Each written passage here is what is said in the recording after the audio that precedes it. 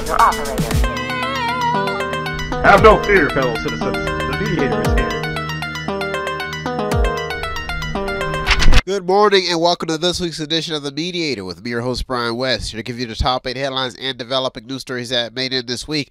Now, as usual, I'll give you the top 8 local headlines and developing news stories that made it first, followed by a movie clip, a skit, a trailer, or something that's going on in the community, or maybe some pictures, and then I'll give you the top 8 international headlines and developing news stories that made it, folks. So let's waste no time. Welcome to March. Let's get to it. Story number 1. $1.2 million waterline project in Hubbard. Hubbard is looking to improve the quality of its drinking water with a $1.2 million waterline project. The money will come from the American Rescue Plan funds and an Environmental Protection Agency loan. That's why story number 1 made it this week. Story number 2. Property upgrades in Niles. The Tribune Chronicles has an article informing the public on how Niles has been awarded $20,000 from the Ohio History Connection for improvements to the Ward Thomas House. Now, 4 other properties in downtown Niles also made headlines after Ohio's Demolition and Site Revitalization Program approved $7.2 million for 181 projects. Folks, this story is still developing. That's why story number 2 made it this week. Story number 3. $11 million plan. That's the plan to revitalize downtown Latonia.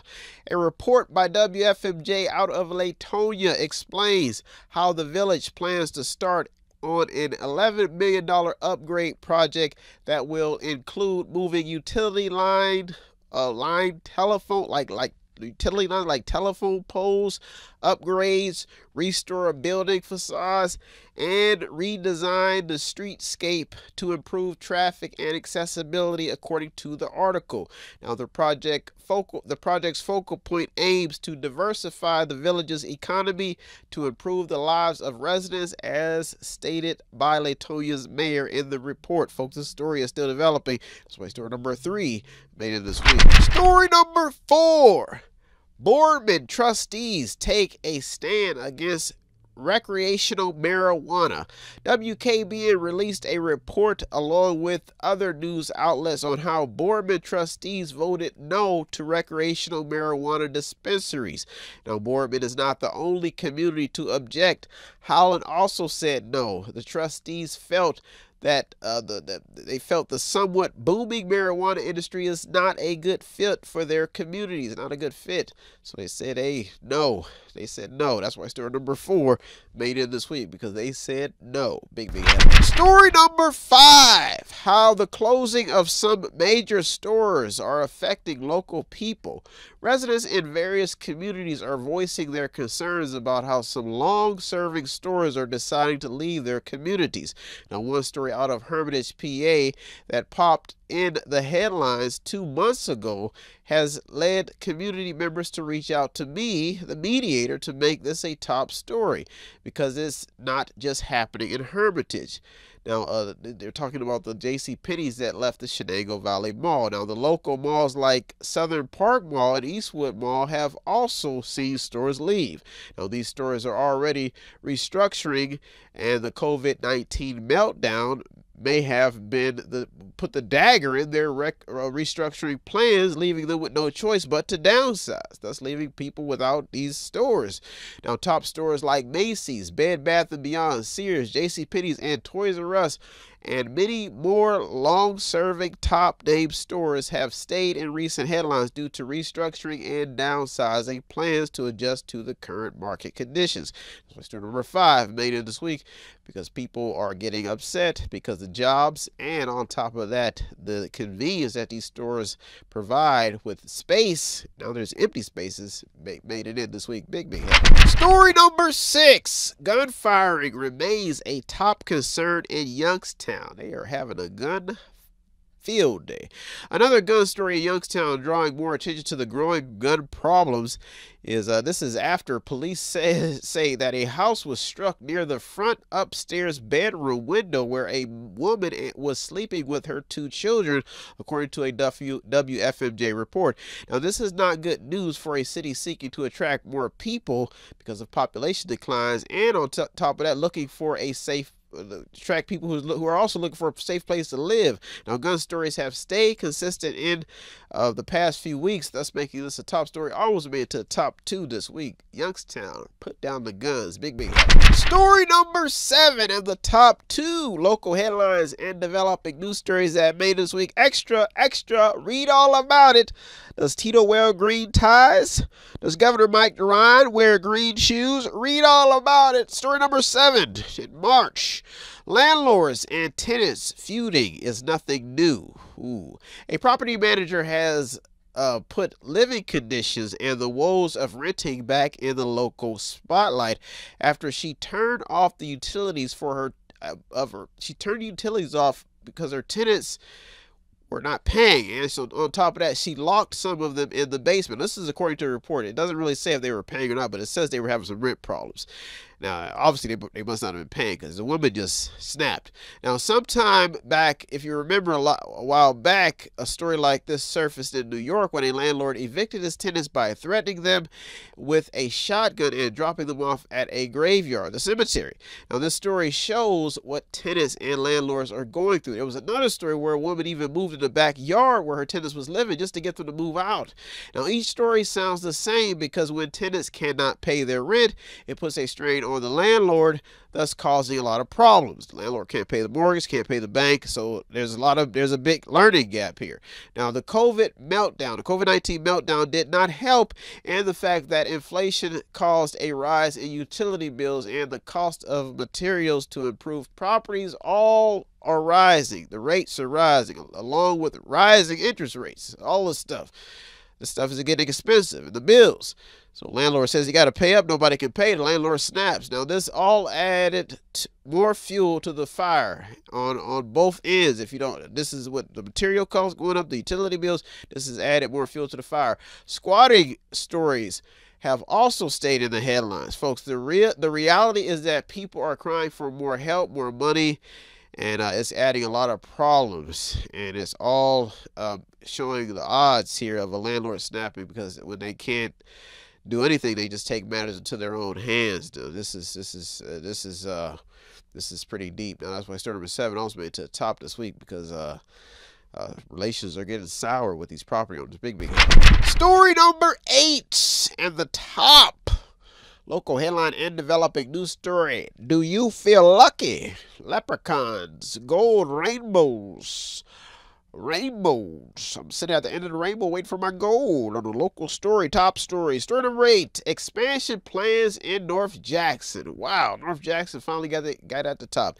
TTM Technologies, which is a global technology solution manufacturing company, has made headlines because the company plans to expand in North Jackson by creating 50 jobs, not 50,000.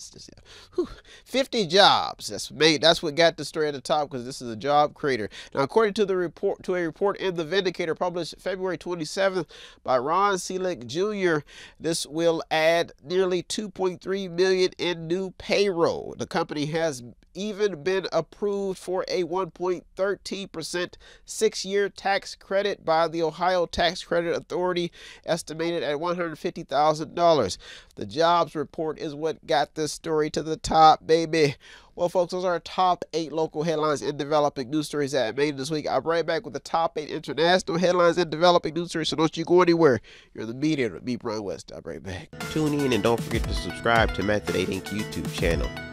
You can also watch free public entertainment. And don't forget to show some support by visiting www.method8inc.com by buying something, clicking something, watching something, or just reading something. You can also sponsor a program as well. That's www.method8inc.com.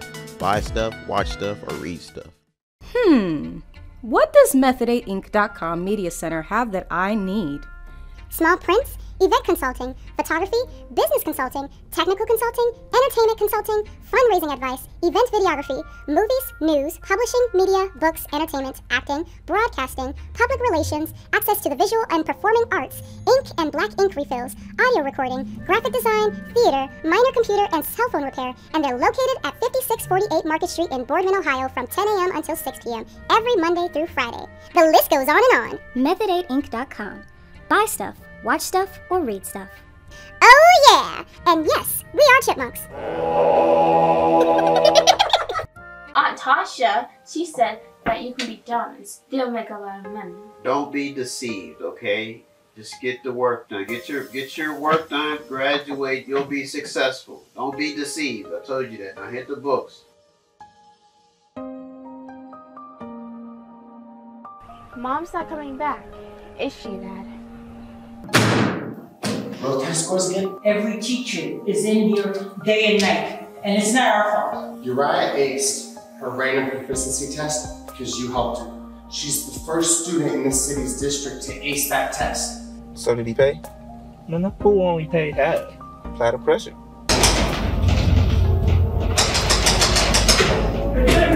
Hey, get that mess out of here! Titi, you picked this district, Titi. I'm going to Puerto Rico. Me voy a Puerto Rico, Titi. Cálmate. Calm down. ¿Cómo que me calme? How am I calm down? You had us come here, Titi. How can I protect myself? That's all I need for you to help me with. How do I protect myself? Oh, they're not going to hurt you. If this is what I get for being a good student and acing a test, I'd rather have failed. I never told you that being good would be easy. Clear target, cannot miss. Home for his little girl. Take me. They're in danger.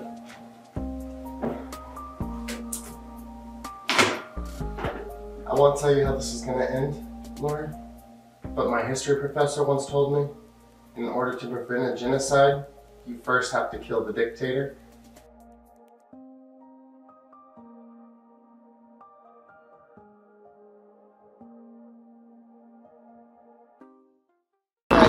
Welcome back, welcome back. Now it's time to get to the top 8 international headlines in developing news stories that made this week, folks. To start off March, we are talking about how far people will go. Folks, I remember seeing this story where a girl went so far to get revenge, to whoop some tail, that she left school. She did not have a ride. Her mother came and picked her up. They are in poverty. The mother came and picked her up, drove her all the way to across town to fight somebody that she did not like. How far will people go? That's what our topic is beginning March. How far will you go to whoop some ass? Boot up! After somebody knocked you down. You can't walk away. Something digs inside you. You got to fight. Talking about this week in the Chronicles of Mediation. How far will you go after somebody to bust your chops? Let's get to these top stories real fast. That's what we're talking about this week. How far will you go? Let's waste no time, folks. Let's get to it. Story number 1. A strike worth talking about in the field of academia. How far will you go after being pushed on the edge? Would you go on strike? 3,000 York University academic workers decided to go on strike, according to CBC News. It appears that they're unhappy because the union representing them and the school failed to reach a deal on a new collective agreement. Now, this is out of Canada, but the story shows how hard it's getting for not only the United States, who is also facing some education hurdles and some uphill climbs, but the surrounding nations are also having some problems to adjust to the current economic conditions. Folks, this story is still developing. How far will we go to even things out? Story number 1, big head. Story number 2. The rise in measles cases sounds the alarm on the cause. What is causing old diseases to resurface? How far will we go to get vaccinated to find a cure? Axios has a piece explaining how more children have come down with measles in Florida after the state surgeon general defied federal guidelines by not urging parents to vaccinate their children. Now, whatever the case may be, the Centers for Disease Control and Prevention is now recommending that unvaccinated students stay at home for 3 weeks after being exposed. This is not COVID, folks. This is measles. Now, CBS News reported that 200 students didn't show up for class due to the proclamation. Folks, this story is still developing. That's why story number 2 made it this week. How far will you go? Will you not get vaccinated? Will you get vaccinated? What will you do to prove a point being made? Story number 3. The work, to work, the work, to work, or not to work. Do nothing. Sit down. Do nothing. Vox has a piece on how much older Americans are doing to save the working class because they are working longer and they're not retiring. The headline goes on to say that some want to and some have to work. The story made it in because the older generation continues to stress hard work and what it takes to keep a country afloat for the next people in line, the next workers in line coming up in a time where it's hard to find good help. The old people are pulling the chains, folks. That's why story number 3 made it this week. Story number 4. The food prices are making major headlines. CBS News says that Americans are spending the biggest share of their income on food. This is data that crunches the numbers in a 3-decade span. Ooh. Now, the piece goes on to explain how Americans have spent more than 11% of their disposable income on eating. That's a lot of money that you don't have that you could be putting on your bills. Now, this story made it in to show how the price wars are staying in the headlines. Story number 4 made it in, folks. Well, folks, those are our top 4 international headlines and developing news stories that made this week. I'll be right back with the top 4. So don't you go anywhere. You're the Mediator with me, Brian West. I'll be right back. You've taken these people and put them in a fake reality. What are you doing? You must guard the citizens with your life. I have a feeling that Mother Time has started a war. The Lord of Escobar interfered. Every elite is going straight to hell. I think you're crazy. You've always been a little bit crazy. Wait till after the second moon. The imagination is our biggest weapon.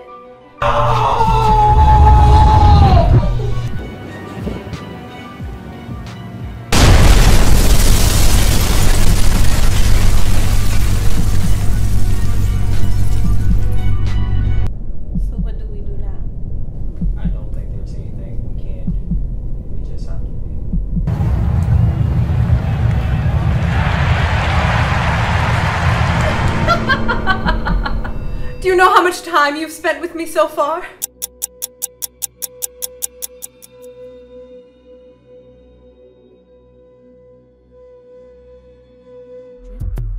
I see it so vivid, my enemies are livid. Cause if I'm giving this life, you know I'm gon' live it. And if my goal's ahead of me, you know I'm gon' get it. If I got something you need by God's grace, I'm gon' give it. Stay humble, be wise and intuitive. I trust my music implies my influences. I see it so vivid, my enemies are livid. Cause if I'm giving this life, you know I'm gon' live it. And if falling rain, falling rain, falling rain, let it come down and let it take away the pain. Oh, and we just doing our thing. Wake up in the morning, ain't a day that is the same. No, falling rain, falling rain, falling rain, let it come down and let it take away the pain. Oh, and we just doing our thing. Wake up in the morning, ain't a day that is the same. No, falling rain, for falling rain, falling rain, for falling rain.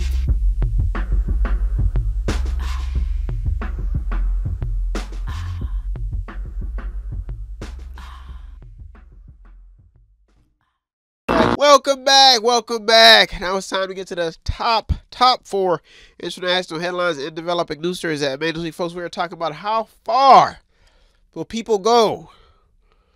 Vladimir Putin, the man has went to the extent to threaten that nuclear war. Decided to just start wiping out people in Ukraine because he didn't want no part of NATO. The brother has lost a lot of people. Ukraine has lost of people. United States is spending money. Everybody is spending money. Zelensky is all over the globe trying to get support for this war. People have lost it. You could have chose peace. Israel, Hamas, same thing. People have gone so far to prove a point. They go in killing all innocent people. Then all of a sudden, all these Palestinians are dead. Gaza is a mess. How far will people go? Donald Trump, lawsuits all over the place. The man wants to be president. He feels like he can save and all this other stuff that goes along with America. Being president. Won't back down. Won't walk away. Because he feels he can't. He feels there's too much at stake. He feels like he needs to please his voter base and he has to be president. He's even losing his properties in New York, lawsuits all over the place. How far will people go? The Democrats will go as far as they have to have power. They won't let go. These are old men and they're still they want to be in the game. While young people are saying, wait, you guys are going to destroy everything. There won't be anything left for us. How far will people go, folks? Whew. I even made a song about it. You will go so far to punish me. You won't choose peace. Peace.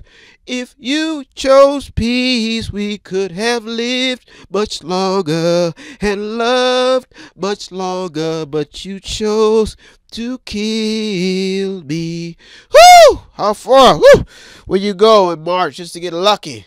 Let's waste no time, folks. Let's get to it. Story number 5. U.S. job numbers from a different angle. MoneyWise has a piece highlighted by Peter Schiff, who says that U.S. job numbers are up only because Americans are forced to take 2 or 3 jobs. Now, this is after the economy added 353,000 jobs in January of 2024. Now, he goes on to say that the only reason that jobs are going up is because people are forced to take 2 or 3 due to price increases. So he's saying that's why they're choosing to take all these jobs. Now, he also makes the point that paychecks are not rising either. Now, this story is still developing as more economic data comes in. Now, get this, 8.1 million people held multiple jobs in January of 2024. That's up 7.8 million from a year ago. Now, the article goes on to mention some raw stats that show Biden is playing politics with his job numbers that Schiff says are not true. That's what he says. Now, the article is extensive and is a must read for those looking for job numbers and economic data. So story number 5 made it this week. Story number 6. Israel's stance against Hamas is bad on both ends. Israel's war with Hamas is causing a stir and a drain on Israel's economy. Israel's GDP fell, if you didn't check out the stats, and the ripple effect is already being felt, according to Vantage. That's a Indian news site. Now, the situation in Gaza is also a mess, according to an ABC News report, with humanitarian aid workers saying that this is the worst situation that they've ever seen. It's so bad that a U.S. active duty Air Force member set himself on fire to protest. Why world leaders are choosing war in such harsh times remains a mystery and has already caused more growing global problems and a need for more mediators and diplomatic solutions. Folks, this story is still developing. That's why story number 6 also made it to the top 2 this week. Big headline. Story number 7 in the top 2. International headlines and developing news stories that made this week. Folks, how far will we go? Pushed by our wife? Pushed by that bully? To get revenge. When she's cussing us out, fussing out, you should have got some food from the store. You didn't even get the price. Look how much you paid. Are we going to sit there and argue or are we going to walk away? Story number 7. The data may be showing a positive side to immigration. Can't walk away from this issue, folks. Bloomberg has a data tracker showing where migrants are heading. It appears that migrants reaching the United States are heading to big cities like New York, Illinois, and Colorado. Axios says that Biden's immigration saga has a silver lining, though, stating that immigrants are coming to the rescue for employers struggling with this historically tight labor market. Now, the article also states that their cheap labor has lowered inflation in some sense. Well, helps lower inflation in some sense, to be accurate. Now, foreign-born workers now consist of nearly 19% of the labor force, if you did not know. Now, this is up from 17.3% when Biden took office. Now, according to the piece, these new arrivals will help the U.S. economy grow by about $7 trillion more the next decade, causing a stir in minority communities already suffering with poverty. So this is almost like getting free labor or getting a discount on labor, folks. The Washington Post says that the economy is roaring and immigration is the key reason. That's why story number 7 also made to the top this week. Big. Story number 8 in the top international headline and developing news story that made this week. And the Trump card was played. When the Trump card was played, it threw the opponent a ripple eye, and he made an ugly face. Oh, the Trump card. Oh, story number 8. Is now a good time for Ukraine to make a peace deal with Russia. We've already spent a lot of money. We've gone real far. How far will we go for nothing? Go so far means nothing. Zelensky has been all over the world looking for help in his war with Russia, and it is not getting any easier. Russia is gaining ground and is even gaining economic strength, bartering raw deals with places like North Korea. Putin has gifted Kim Jong-un with a new car and food aid in what appears to be an exchange for weapons, according to some sources, especially South Korea. Now, whatever the case may be, many see no other way for Ukraine but to get Putin to the table on a peace deal to calm the storm as aid and money dries up. Now, this story is still developing because it is eating away at the American treasury and the pocketbooks of the world to supply to Ukraine as Russia gains more troops, ammunition, and even more economic support. Now, Fortune says that Warren Buffett's son Howard has given Ukraine $500 million. As King Solomon would say, everything in life is vanity. We fight wars only later on to fight more wars. So how far will we go to only realize that we too may die and we may regret the decisions that we made in the past? Well, folks, those are our top 8 local and international headlines and developing news stories that made this week. I hope you got something out of today's program. I always get something out of doing the research. As usual, I thank all the news journalists, the people on the front lines. You deserve all the credit, the media. I'm just the man navigating your stories to keep people informed. If you want to show us some support here at Method 8, it does not take much. All you have to do is visit the website on the screen, buy something, click on something, watch something, read something, or just sponsor a program. Or you can stop at the store at 5648 Market Street to see my smiling face and buy something at the store. Well, folks, I am out of here. The store is at 5648 Market Street, Boardman, Ohio. See my smiling face. Well, folks, I'm out of here. I'll be back next week looking through over 200 or more stories to start off March to get almost through. I'm out of here. Have a good week, everybody. Thank you for tuning to the Mediator. Me, Brian West. Peace. Have no fear, fellow citizens. The Mediator is here.